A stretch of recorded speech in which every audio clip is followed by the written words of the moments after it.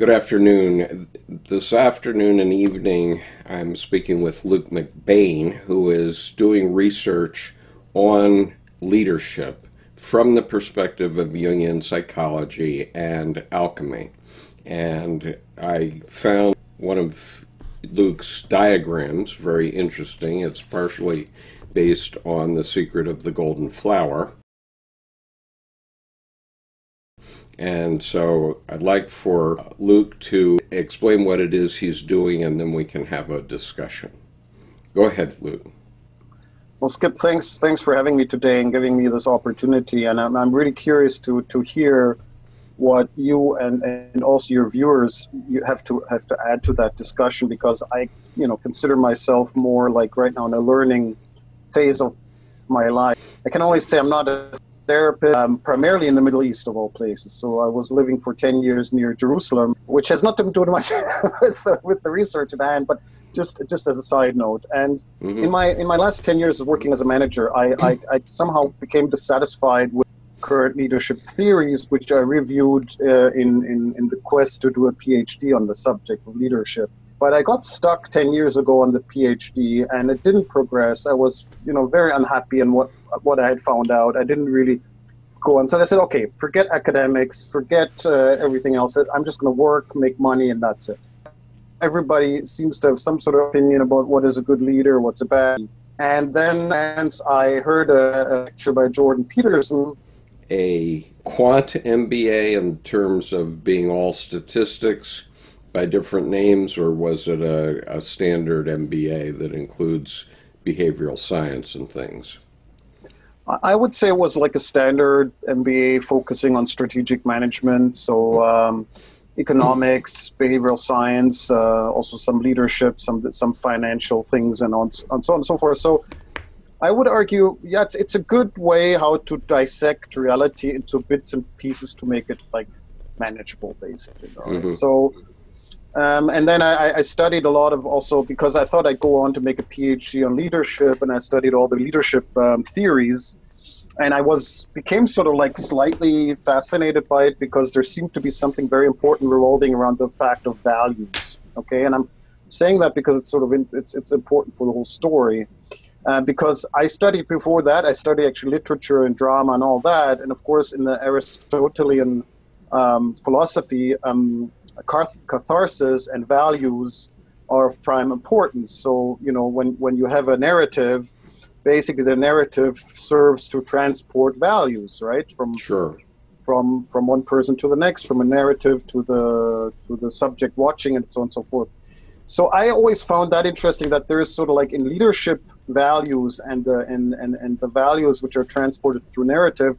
I found there was some relation in that, but I never clicked. You were saying, I'd like to make a case for Jordan Peterson, so go ahead and make your case. Yeah, because he says that, or he what he writes is basically that when we talk about values, it's not the abstract rational system of values, which is often described in management literature, which means, okay, hardworking, believing in a higher good. It's all very rational. Peterson says, no, these are emotional values, so values which you feel something about. So that helps you guide you through your life. So if you feel strongly about something, that's what you will decide to do. And for leadership, that's extremely important. So whatever you feel strongly about, people will see that in you. And if you act according to what you feel, people see you as authentic and are more willing to believe in what you say and what you would like for them to do. So that's how I got into the field of Jungian studies, basically, and that's where I'm making a new proposal in terms of leadership, is that basically, first of all, leaders can only be persuasive if they represent who they are, and if they represent what they feel, and not just what they rationally believe to be right, Right. And of course that's my starting point. So I think social science, behavior studies, does not cut it when it comes to leading other people to another place, basically, also to a better place. Right, because behavioral studies Yeah. is all on the on the So that's one logos point. side. Luke, behavioral studies is all over on the logos side also. It's just saying if I do this, then you'll do this. That's logic, okay? And then you put statistics on it, which Right. says if I do this 10 times, you'll do X 7 times, type stuff, okay? So that's all on the rational side. But I agree with you entirely, and I think that one way we could think about it, because I always ran a company based on it being my family, okay? And knowing that if a person walks out the door from me, either because I fired him or because he's left because he doesn't like me, I've lost the value of what I've put into that person. They take their head with them when they leave. And so, first of all, you have to cultivate people as you would cultivate a child, and with the expectation that, like a child, they're also going to make mistakes. And one of the things that I've frequently mentioned is that one question I always ask people when I was interviewing them for employment was, what is the biggest mistake you ever made? And the reason for that is that if you haven't made a big mistake, either you haven't done anything or you're lying to me, one of the two. And so if they'll own up to a big mistake, then that shows a level of maturity and acknowledgement that one has to grow and make mistakes. And I used to tell them, if you're not making a mistake every day, you're not trying hard enough. Why? Because we learn from mistakes, and the company gets stronger when you make mistakes and when you have an experience of making mistakes. I mean, Dr. Jung's point about psychology is you don't learn anything without experience. You know, you can't talk somebody into learning something about psychology. They understand it when they have that experience. And so if someone makes a mistake, they've had the experience of making a mistake. Hopefully they won't make the same one again. And hopefully the next time they're around somebody that's going to make the same mistake, they'll say, oh, this happened to me, and maybe you oughtn't do it that way. And I don't have to be there when they do that because they've learned. You know, I'll give you another example. I spent 23 years in the U.S. Marines. I served in Vietnam. You know, one of the critical things that young leaders need to learn, I mean, first of all, when we train a young leader at Officer Candidate School, we set them on a pedestal. We show them a platoon commander who's usually a first lieutenant or a second lieutenant even maybe, and he's put on a pedestal in front of the officer candidates. And so when they graduate and they become a second lieutenant, then they might be a little inflated. But the reality is that it isn't the lieutenants that make a unit run. It's the sergeants who have experience, and they're the guys that make it happen in the field. And if they're not respectful of that sergeant, then as soon as the shooting starts, that lieutenant's going to have a bullet in the back of his head, not in the front. And so the lieutenant, fortunately, I grew up in the military, so I already knew that on the shop floor, it's the foreman that runs the show. It's not the suit back in the office, right? It's the foreman that runs the show. And so the sergeants are the foremen in the military. And so if you don't know that and respect that and let them do their task, which is hands-on fathering of young Marines, then you're just getting in the way of the process. And so you have to treat it like a family where you're the father and you're trying to bring along young people, your family members, to be able to face the world one way or another. And if you do that, for example, the way our president has done it, where he just throws people out constantly, you get a reputation, and people don't want to follow you after that. And if you, I was listening to Jordan Peterson this morning, and he was saying you have to have an experience of trustworthiness. People need to trust you in order to let you play the game. If you're going to play any game with someone, they have to know you're not going to cheat. And if they know that you by reputation cheat, then they're not going to invite you to play the game. And and that's what we're seeing now at the political level, where somehow this man got through to our top leadership, and yet he's been doing it by cheating all the way along. And so he's gotten away with it because he kept it as a very small group. But now he's in the big game, the big game of American politics, and the other politicians don't really want to invite him in, I think, is what he's experiencing. I think your experience from the military is really, really, really very interesting, and because what I'm sort of like, and I'd like to hear your point on that, is what I found out is, for example, that leadership theory and training leaders, the factor of fear never emerges. And I found that very strange because, to be honest, what I see as the primal function of a leader is to lead the group into the unknown. Absolutely. So that's what I think. That's what I think the leader does. So he mitigates between the future and the present, and between the unknown and the known, right? So and he translates Precisely. whatever comes from that chaotic environment into something which is tangible and which others can act on. And that's why they respect that person, because perhaps not everybody can function at that level of being, right? So maybe they could, but they don't know how.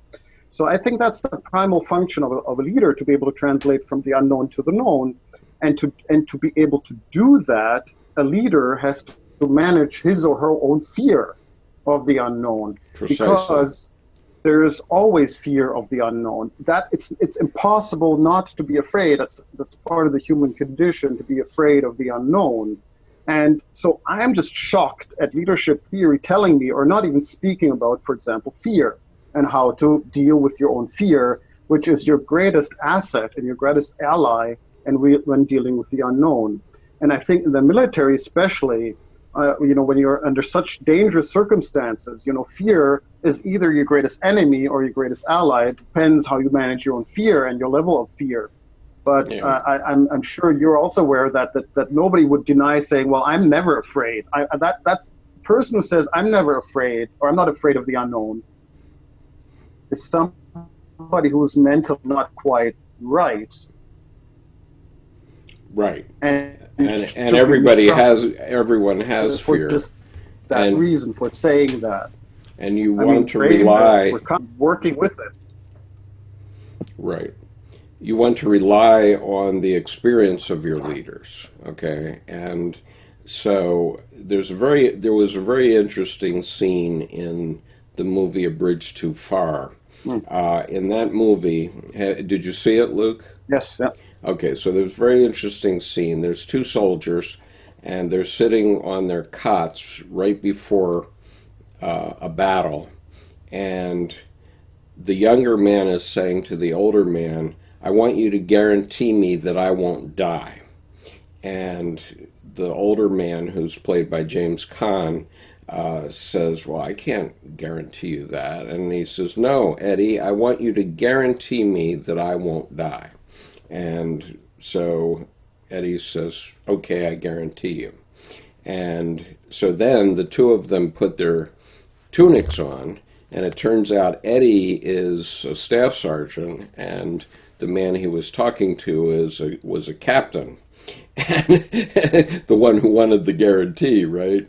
And so the captain then gets shot, and Eddie fulfills his obligation by saving this man's life, which may or may not have been the right thing to do in the circumstance. But nonetheless, it was the inexperienced man asking the experienced man to get him through some fearful situation. That's how it always works. And, people, for example, dread going to Marine Corps basic training or officer candidate school. They think, oh, it's going to be awful, and so on. The thing is, once you know that the drill instructors cannot hit you, when you're standing at attention or you're doing something, the only fear is whether you won't measure up. But it's not a fear of being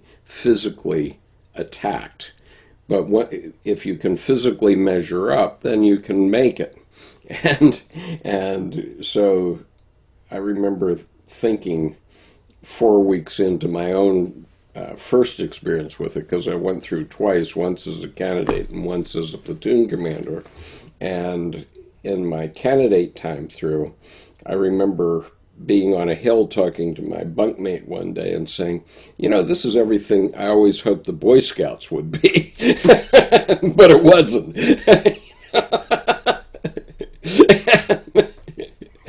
Maybe the Boy Scouts changed over the years, but...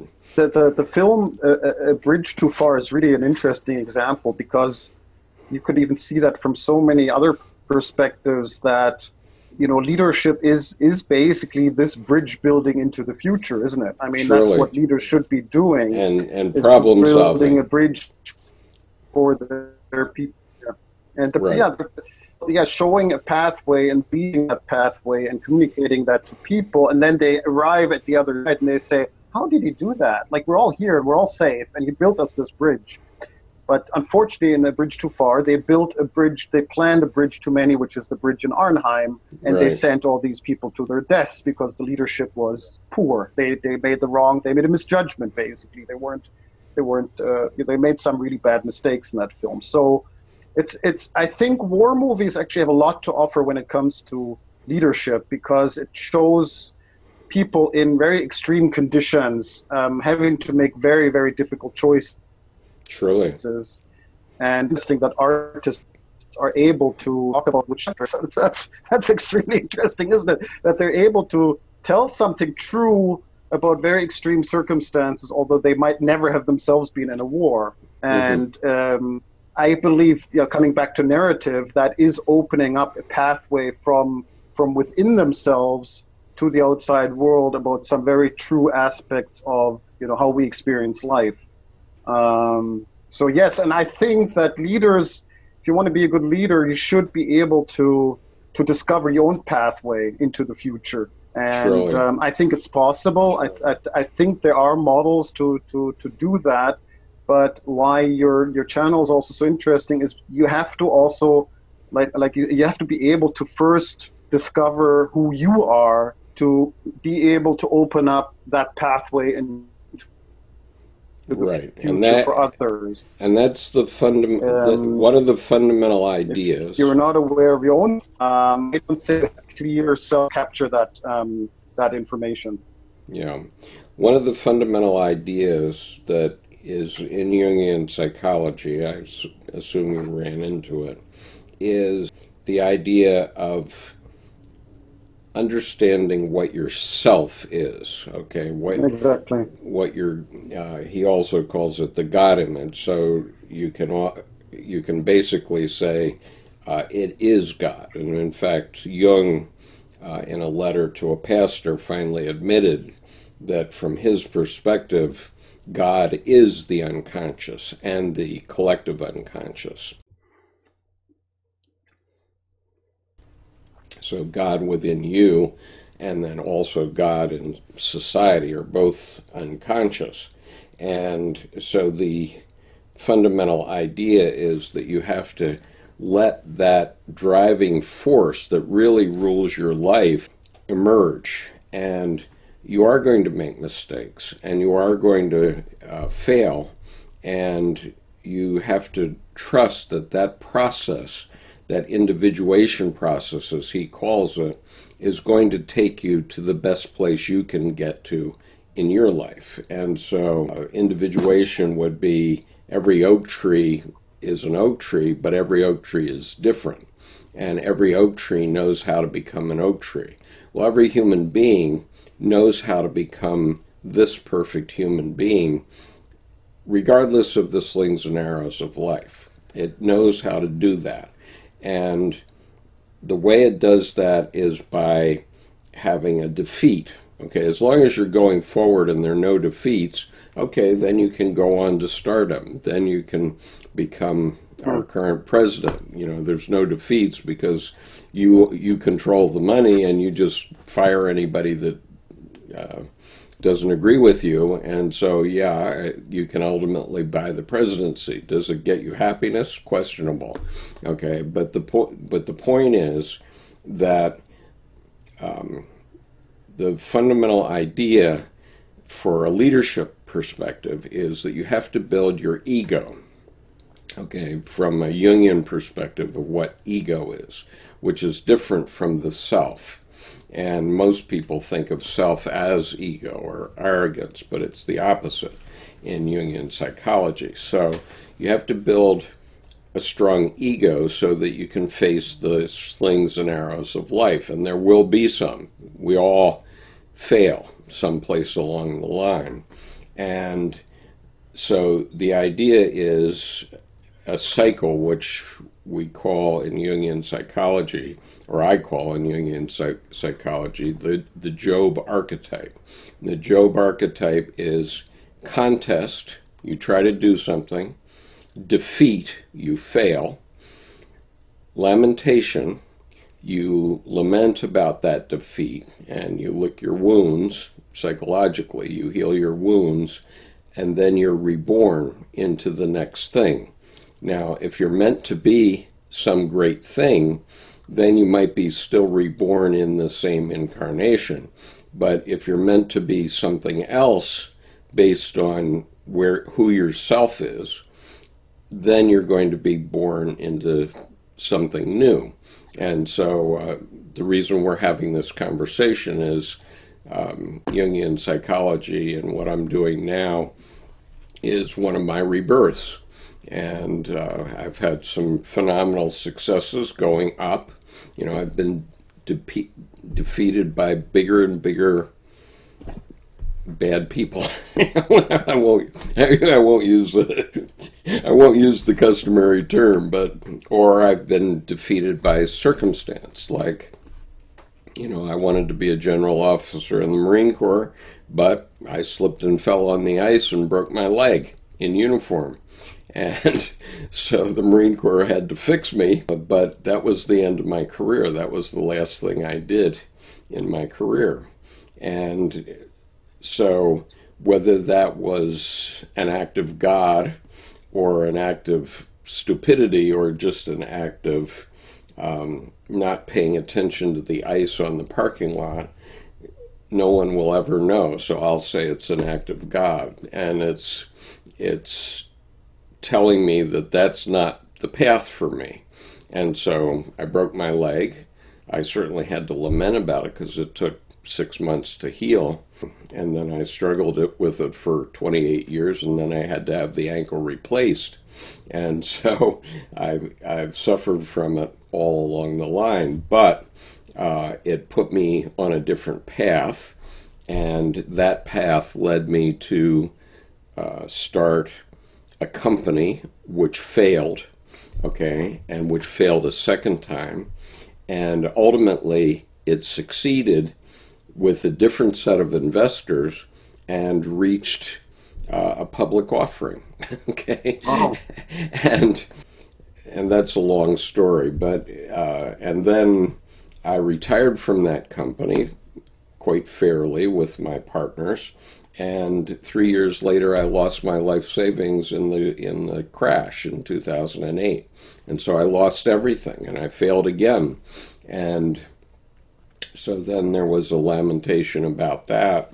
And that kind of led me into Jung's work and why I got into it. But the point I'm trying to raise from a business point of view is that this Job archetype of failing, lamenting about the failure, being reborn, trying again, and every time you fail, you try again. And if you think about your life, it happened all the way along the line. That's how you learn as a child.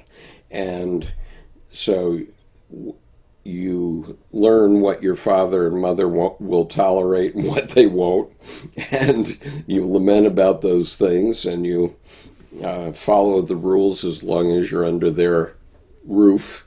But then you have your own ideas about how to live your life, and maybe you're right and maybe you're wrong. But each time you fail and each time you go through that Job archetype, contest, defeat, lamentation, rebirth, you strengthen your ego so that you can face the next trial. Okay, and That's, absolutely agree. I just need to turn on the light here because I'm getting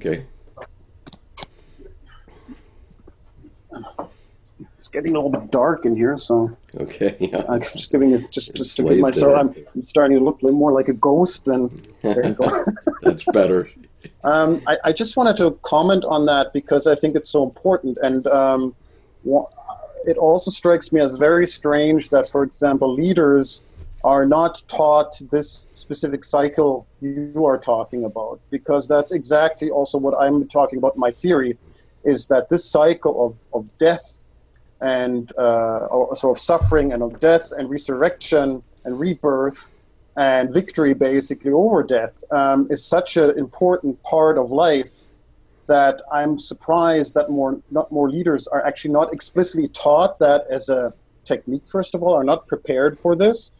And third of all, I mean, they have to come to terms. Of course, it's a religious belief, like the whole Passion of Christ is part of that, is that, to overcome death. But it goes so much further, as you say. I mean, we experience these cycles several times in a lifetime already. So, and your example of a bridge too far, I mean, why does he in the end then promise him, I'm going to promise you that? I mean, that promise is figuratively and literal, isn't it? Like a good leader should actually say, you'll be fine. You will conquer death. So you can see it from a spiritual perspective, and you can see it from a very pragmatic perspective. So as a leader, if you go into a battle, or even if you go into, let's say, a new venture or build up a new business, you've got to tell your people, you'll be fine. I promise you, you will be okay. You will come out the other side better, stronger, whatever. And I'm going to promise you that in your hand. And you've got to believe in that. So how are you going to believe in that if you haven't experienced this, if you haven't been taught that principle?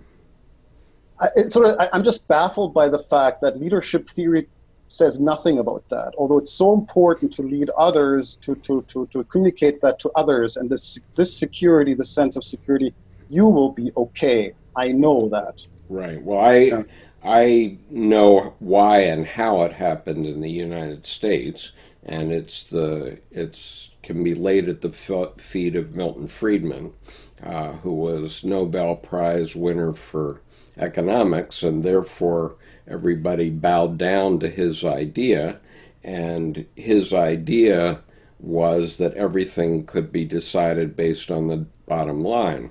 And so I remember still in my MBA program, which was in the late 70s, we talked about three groups of interest, right? Those shareholders, the managers, and the employees. And there are those three interest groups.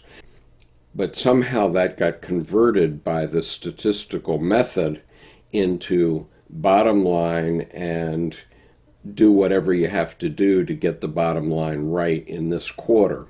And without thinking at all about what the consequences of that are. And so I remember even in the early 80s when I was working for a large international company that had 32 profit centers around the world, 16 of them in countries outside the United States.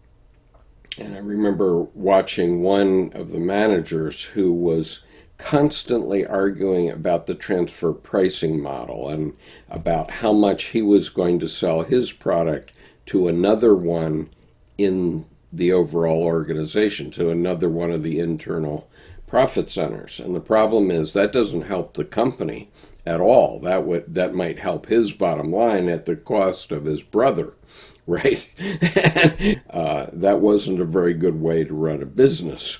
We have to somehow teach people that common sense has to rule over statistic and numbers sometimes. And it's not that I'm against profit. I'm all for profit, but you don't get to that if you don't pay attention to the people that you work for. And in my case, and I've been through some pretty severe financial difficulties because of the crash. 2 years ago, I couldn't afford to find an auto or to purchase even a used automobile, and it so happened, and this would have been in December of 2017, that an employee of mine from all the way back in the late 90s, so 20 years earlier, was coming through town, and he invited me and two of my colleagues who were in the management of our company at that time out to dinner. It was Christmas time, and we went out to dinner with our families. And he pulled me aside and he gave me a Christmas card, and in it was a check for $5,000, which was exactly what I needed to get an automobile.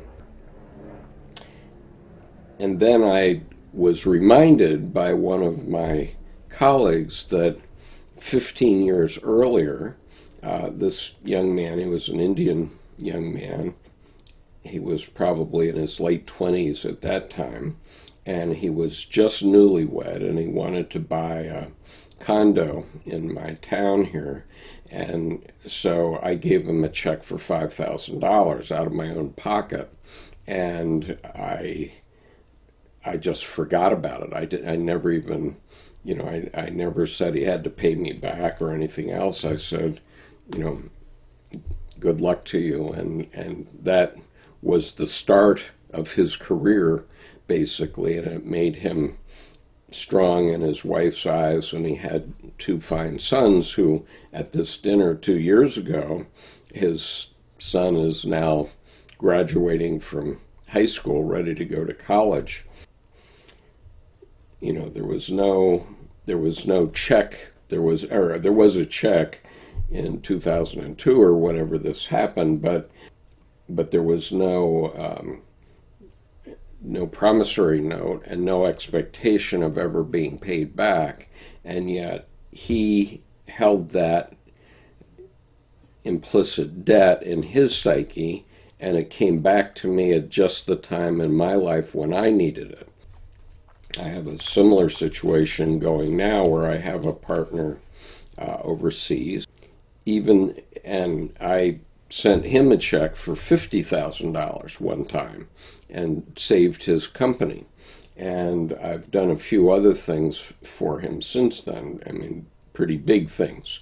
Okay.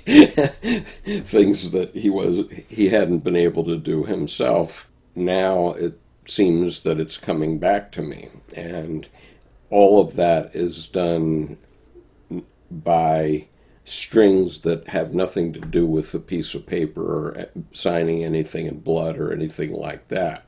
It's only based on a relationship between two men, and that's, since I've always treated it as a family, I'm being treated like a father figure by those people later on. It's saving me as we save our parents when they get old and can't take care of themselves. We take care of our parents. Well, these young men are taking care of me, and there's nothing that says that they have to. It's only that they feel that bond, and so that bond is something that you can't, the President of the United States has never developed any such bond with anyone except maybe Roger Stone, perhaps. But Yeah. one wonders whether he would even throw his sons and daughter under the bus. Yeah, he's an interesting phenomena, socially speaking, very interesting phenomena, Yeah, to say the least. As somebody living in Germany, I'm not sure if I'm qualified to comment on U.S. politics, but of course, everybody in Europe watches this very closely, and I I'm watch sure. a lot of reviews on YouTube, and he's a very, very interesting phenomena, like this trickster type personality who. I mean, I think one commentator once said, after his presidency, we will wake up and we will wonder what has happened.